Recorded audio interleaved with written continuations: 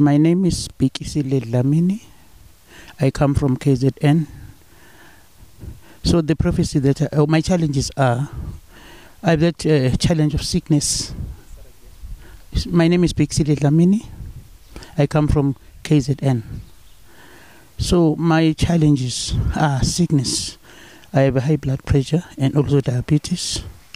And also I have marital problem. It's marital failure, dismal failure. And also those bad dreams, eating in the dream, and also nightmares. So the prophecy, the man of God, or also I'm a pastor. The man of God simply told me when I come first time seeing me, that he sees me preaching. So I concur to that because I'm a pastor, I'm preaching. And then he told me that the church is not growing. There are very difficulties. Everything is very difficult. And that I confirm that to be true. And also he said this is caused by the spirits where I was born. My mother's side and father's side also, there were Sangoma spirits there. So an ancestral spirit and worshipping these idols, slaughtering cows and all those things.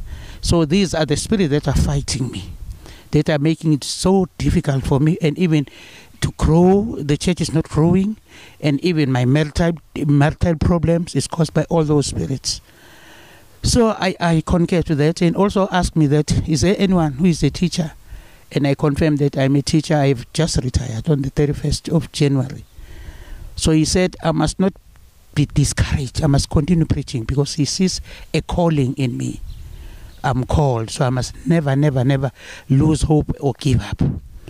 And he's advised me that with the money that I get, because I have retired, I must try to start a business because he sees me that I'm also a giver.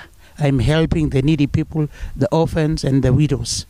So for me to carry on this job, I must also make a business. So I confirm all these prophecies to be true, and also ask me, where are the pills that I'm taking? And fortunately, the pills that were in my bag.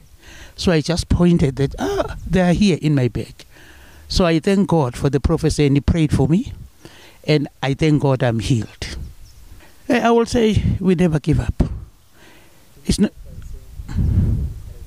Okay, the word of encouragement I can give is that sometimes for pastors, things become very difficult. But I can encourage them never to give up. They must press on. They must know that it's God that called them, not devil, not problems. They must not look at their situations. They must look up to God. So that is my encouragement. I've suffered for a long time, but I still continue preaching. So I thank God today he has set me free.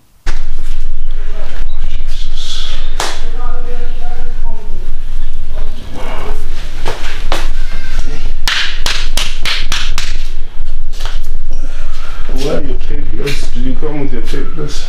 Yes. Yeah. Yeah, they're in the bag. They're in the bag here? Yes. Yeah. You see, God is good. High blood and diabetes.